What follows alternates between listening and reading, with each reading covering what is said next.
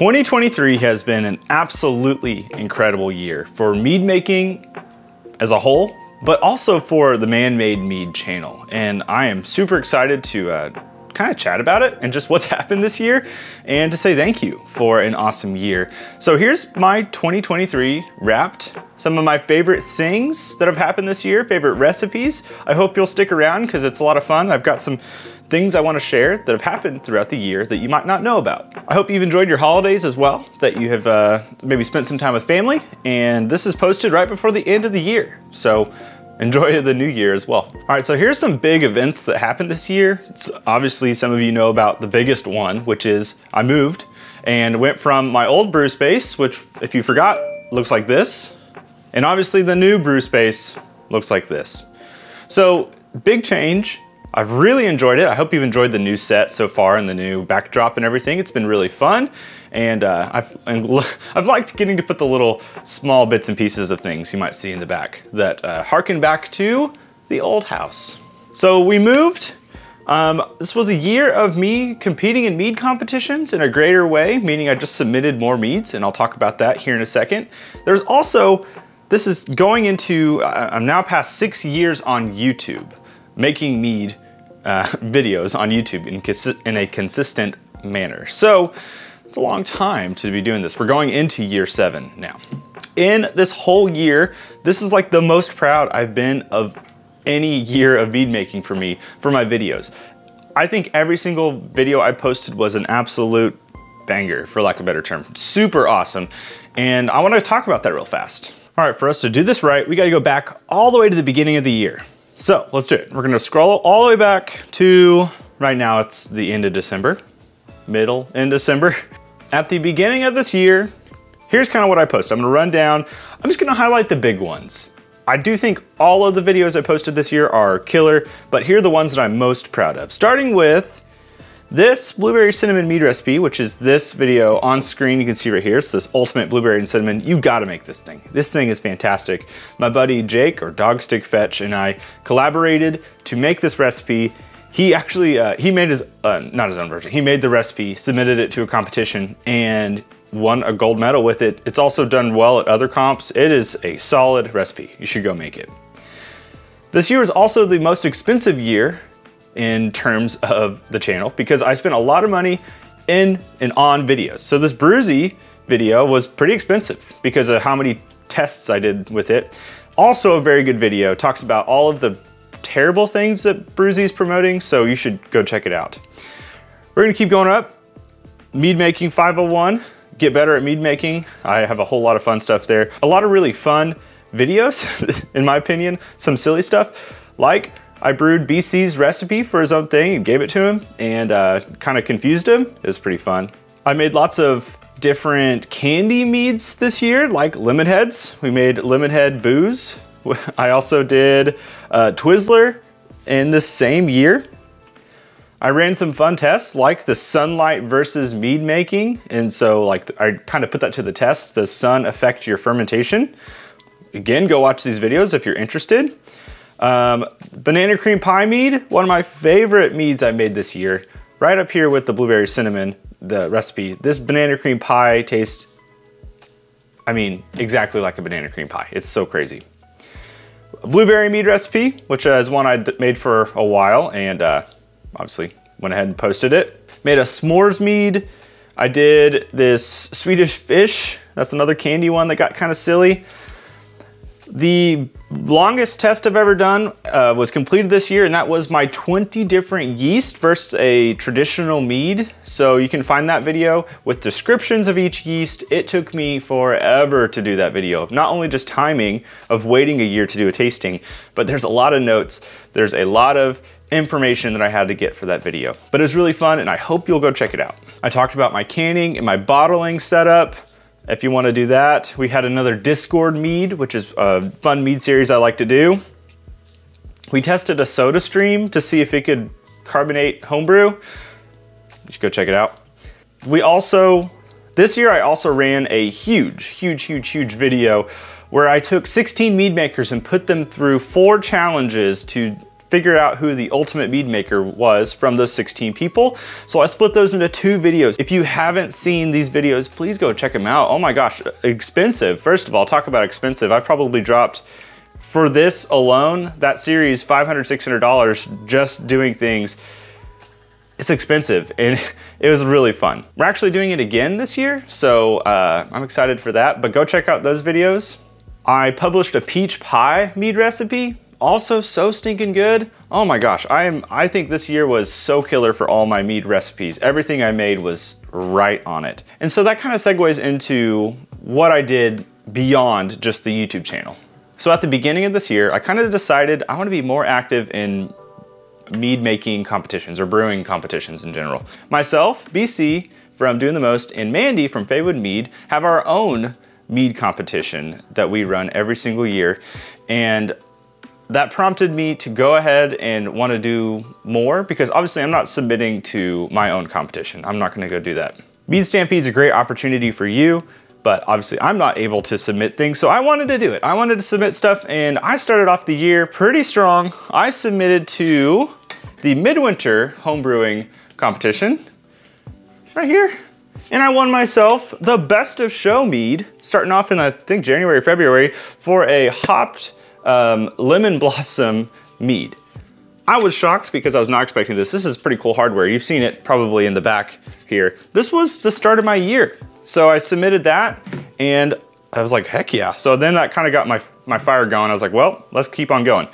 So continue to submit to competitions and, well, got some things.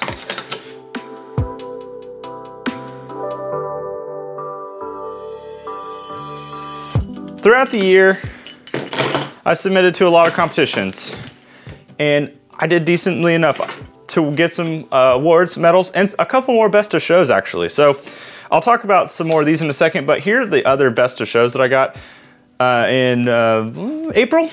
Myself and Doing the Most for BC, we went to the Hoppy Camper Homebrew Expo, which was in Guthrie, Oklahoma, and it was us as homebrewers. Then there was a bunch of commercial breweries that were there just kind of pouring stuff, and then there were like probably 20 other tables of homebrewers. So there was somewhere in the ballpark of 20 to 24 different people that were homebrewing, sharing their brews, beer, mead, wine, cider, that stuff.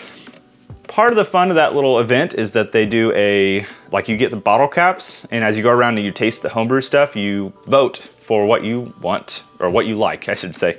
So I was pouring my apple and cinnamon mead recipe that I'm very proud of, and that apple and cinnamon mead recipe got first place as the People's Choice Award. There were probably 500, 600 people that walked through those doors, tasted that stuff. People were coming back up to me, this was really funny because I swear it's not applesauce, and I would have people who hadn't tried it yet come up and go, I heard there's applesauce over here. And I was like, okay, that's fun. So anyways, won first place, People's Choice Award for that. I also did the same thing, won another individual thing. BC and I went again to another pouring event in Edmond, this time Oklahoma, and we poured our own homebrew. He won an award from the judges for his cherry limeade mead recipe, and I won the People's Choice for a traditional mead of all things. It was a coffee blossom traditional mead. So this is my little award for that. But we just kept going. I kept submitting to things, getting some other medals for various things. And the next one was the Rocky Mountain Homebrew Challenge. I got the best of show for the apple cinnamon again, which is super fun because very validating of that recipe. This is my award for that. And there's a medal somewhere. I think this is the medal for it. So, very fun. And the last one that has topped off my year, the weirdest one, I got the best of show mead at the New England Regional Homebrew Competition, which had a lot of beer categories and some mead categories, for a cucumber mead, a 4% cucumber mead. And my favorite part about that is the intent of me shipping that mead off was to get feedback and just kind of figure out what people thought of it. And it won best of show amongst 40 different meads. It's also 4%, and it beat out these big, I'm sure people were submitting super sweet, crazy meads that were awesome. So what a shocker. what a great year for things. I want to be clear. Wow, this is awesome. These medals are only representative of part of the meads that I submitted. There were a lot of meads that I submitted that did not medal, that might have tanked at these competitions. So there's been an up and down kind of road, because things that I love, things that I thought would do well because of what I generally know that judges like, would tank. And then things that I didn't think judges would like, a cucumber mead, did well. So part of this is just experiencing things. And I've learned to go into these competitions with such a low bar or expectation, I should say, because you never know. It's so hit or miss sometimes how well things do. And I'm saying this because if you've submitted to mead competitions and you haven't received anything, don't take that offensively. It's not, I would not sit here and say that you are not doing things right or well or anything like that. I think it's just personal preference, and part of it is getting lucky too. So you should definitely consider submitting to Mead Stampede, which is gonna be in July. So I'll put information below. So from mead competitions to videos on the channel, I've had so much fun getting to make more mead content. And what's crazy is I have yet to run out of ideas. I still have more things coming, more fun things. And I would love, my personal goal for 2024, if I'm really aiming, I would love to hit 75,000 subscribers by the end of the year. I think that's an achievable goal, but I need your help. I think the truth is, I mean, obviously I'm not gonna go and make a bunch of accounts to subscribe to myself. That's not right in any way. I wanna be as honest as I can through all of this, and like, this is a grueling challenge. Having a YouTube channel, especially about mead making, which can take so long, takes forever. It's a lot of work. So I hope we can hit 75,000 subscribers by the end of this year. That's just a number, to be fair, just a number. What's more important to me, really at the end of the day, is that you guys are watching the content. And I hope I'm making content that is applicable to you, entertaining to you, that makes you want to come back for more. And not every video is gonna be your cup of tea, and I understand that. So please hear me say that. Like, if you find a video, you're like, not really my thing, that's fine. But come on back, give me another shot if you see something that seems interesting to you. I'd also love some ideas. What do you want to see from the channel? Oddly enough, the things that I posted this year that I thought were going to be a flop were some of the most successful videos for me. And some of the videos that I worked the hardest on flopped and didn't do so well. Stuff like the Ultimate Mead Maker, you know, I've spent way too long editing and it's too much money on those videos. And they, for lack of a better term, kind of flopped. And it was unfortunate. So I've had to learn to temper my expectations as well. Having a YouTube channel is really fun. It's a challenge. And I've loved getting to walk through this process now for 6 years and going into 7. I love the community, being part of it. And I'm still inspired to keep going. And you guys are gonna help keep me going, especially because when you leave me comments and you give me feedback to say, hey, I liked this thing you did, or I didn't like this thing, but here's what I think you should do. Like, that's great. I love getting to chat with you. So there are some ways you can continue to be part of the Man Made Mead channel and support the channel this next year. Stuff like the Patreon, stuff like YouTube membership. You get early access to my content. I actually gave access to my my patrons and my YouTube members at a $5 tier and above, access to my Brew log, which has now 350 logged meads and beers and stuff, and everything I've done with them from the past 6 years, or almost over 6 years now.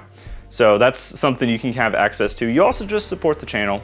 YouTube is not a lucrative thing at the view ratio that I'm getting, unfortunately. So you are helping to fund the channel, help me continue to make quality videos like I made this year.